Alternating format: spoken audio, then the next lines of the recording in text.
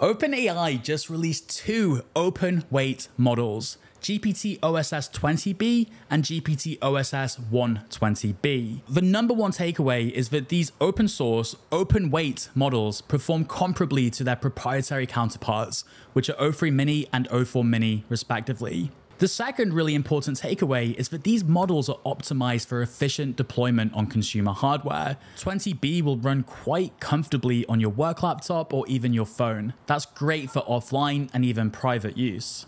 120B requires a bit more oomph, like a dedicated GPU, but not nearly as much as other open source models with similar performance. It really is this combination of strong performance and efficiency that make this announcement so compelling. These models are cheap, fast, they're capable, fine-tunable, and because they're open source, you are in complete control of how you host them. If you've maybe dismissed open source models for lagging behind proprietary ones, now could be the time to reevaluate. These models are the result of millions, maybe even billions of dollars in research and development, and they're the first cutting edge US models. Like Rob here, I'm excited about using these models with my local coding editor. Claude Pro Max is expensive, while GPT OSS is cheap. If the performance holds up, I could save some money and even code offline, like on a plane. This guy gets it. Now, if you're building AI agents, for example, with Mastra, the best framework, by the way, these models represent a huge opportunity. Because they're cheaper, you can move fast without racking up a big API bill. You can also host them on-prem, which gives you more control. This is especially important if you're in a regulated industry or care about enterprise privacy. Greg Eisenberg here identifies these as the biggest opportunities, and I agree. I'm making this video to help you get up to speed with the new models and maybe capitalize on these opportunities. I'll even teach you how to run the models locally using LM Studio and how to build a local AI agent using Mastra. It will take just a couple of minutes at the end. Both these models are Apache 2.0 licensed, which means they're suitable for commercial use. They're both reasoning models with tool calling capabilities, which means they're suitable for building agents. You can configure the reasoning level, and as you can see here, the model outputs the chain of thought reasoning. So they have some similarities. What is the difference between them, and how do you pick the right one for your project? Well, look at the number in the model name. This indicates the number of parameters in the model, and that's really the only difference between them. More parameters generally means more performance, but it also means the model needs more memory to run. 20B requires just 16 gigabytes of RAM, which I think was a very intentional target by OpenAI because most modern laptops and phones have 16 gigabytes to play with. The 120B model, yeah, you can technically run it on a high-end consumer machine, but practically most people don't have access to a machine powerful enough. You need like the top of the top MacBook Pro or a gaming PC with a $2,000 graphics card or something. And even then, I reckon it might be a bit slow compared to the hosted models. I'm not sure. You know, machines will get more powerful and the models will get more efficient. So that's exciting. The real draw today, I think, of the 120B model is that it's powerful and you have control about where and how you host the model. That could be on-prem, which is great for privacy, security, compliance, or you could use a provider like Grok or Cerebras. I'm looking at OpenRouter here and O4 Mini. If I search for 120B and open that in a split, it's quite interesting to compare them. You can see the 120B has a slightly smaller context window, that's worth noting, but it's also dramatically cheaper. The output is about 8 times cheaper, but the performance is not 8 times worse. While you can self-host these models through OpenRouter, you can explore and use different providers like Base 10, Fireworks.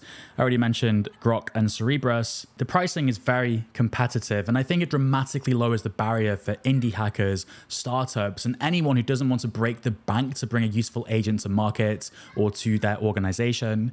Something interesting is emerging as well because you can see the throughput numbers here are looking very tasty. Cerebras in particular seem to be optimizing their inference, essentially, showing that when you have access to the open source model, innovation starts to happen. You're probably wondering how these models compare with each other, how they compare with other OpenAI models, and of course, how they compare with other open source models in general.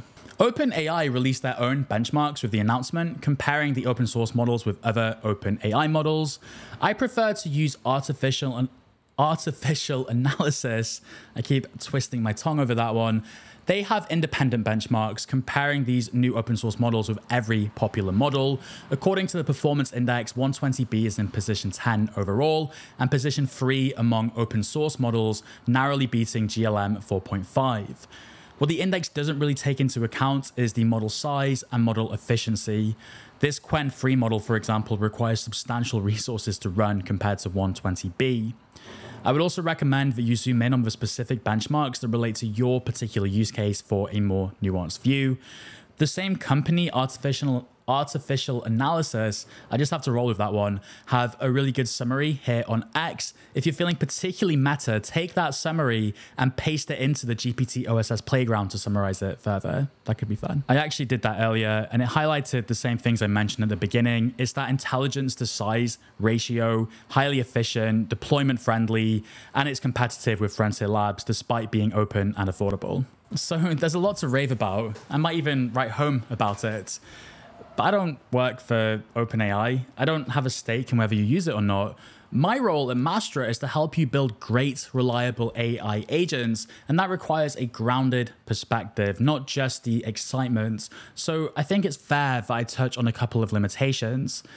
One quirk, I guess, is that GPT OSS is heavily biased towards English. It doesn't seem great or even good at other languages like German. I also want you to remember that it's comparable to O3 Mini and O4 Mini, but it's maybe not like quite as good in every situation, and it's definitely not as good as 4.0 and other frontier models, so you still need to evaluate it based on your use case.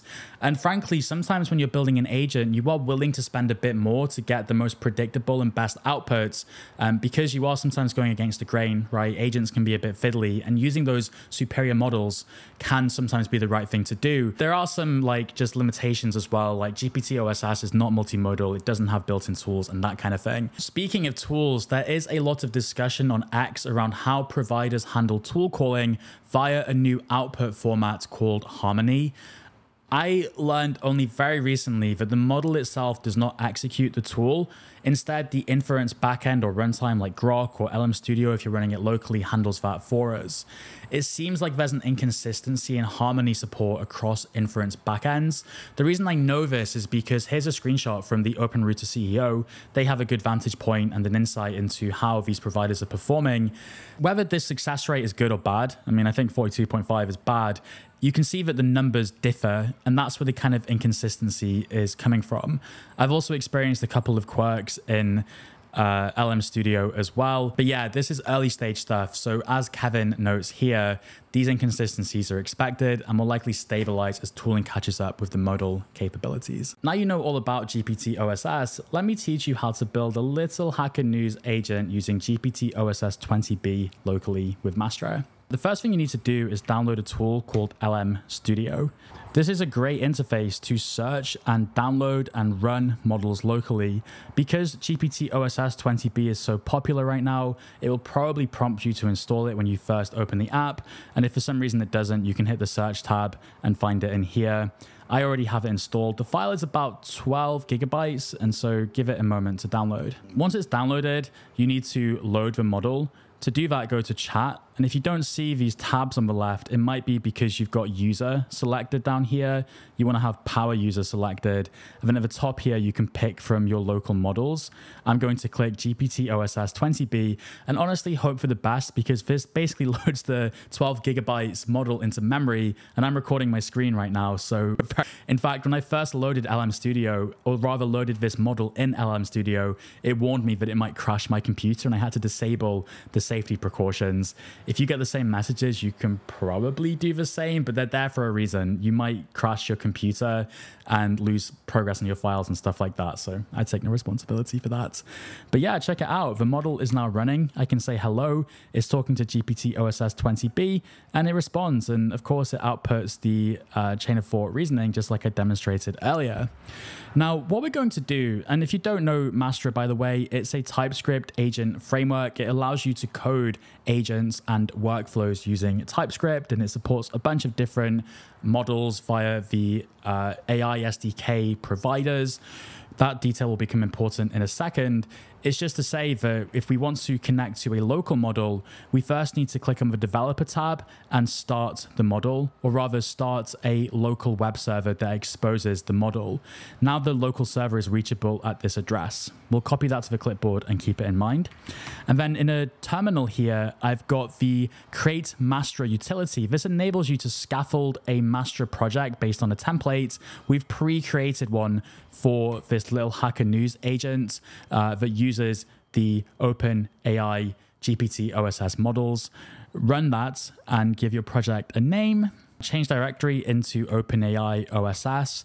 And I'm just going to use Vim here because I'm so cool, and go to the agents file. And even though there's no syntax highlighting, you can see that we are using the create OpenAI compatible function to connect to the open source local model at the URL. I copied the URL to my clipboard just to show you that it's the same. Local LM Studio will choose the same port if it's available, I think. But now we can run the server. And if you're new to Mastra, something that's really cool is that we provide a playground that makes it really easy to test things out. Here's the Hacker News agent. The first thing you'll observe is that the model is GPT OSS 20B. That's awesome. I can just say hello to kick things off, but in a moment, I would like to utilize some of these Hacker News to find out, oops, can you still, my computer is literally crashing. I have 16 gigs of RAM, so I'm really pushing my luck here. What are the top posts on Hacker News? This should invoke the Hacker News tool, and you can see its reason that it needs to use the get stories tool. It calls the get stories tool, it gets the content rather. You'll have to excuse me, I'm feeling a bit nervous that my computer's about to crash. I really need to set up my new this new MacBook has 24 gigs of memory, so I've got a good motivation now to get that up and running. Check it out. It's returned a table with the top posts on Hacker News using the GPT OSS 20B model. How cool is that? So yeah, hopefully now you have a good grasp on what the models are all about, why it's exciting. And I just want to demonstrate that you can run it locally, and you can run it locally to achieve something productive, like building a genuinely useful agent using Mastra.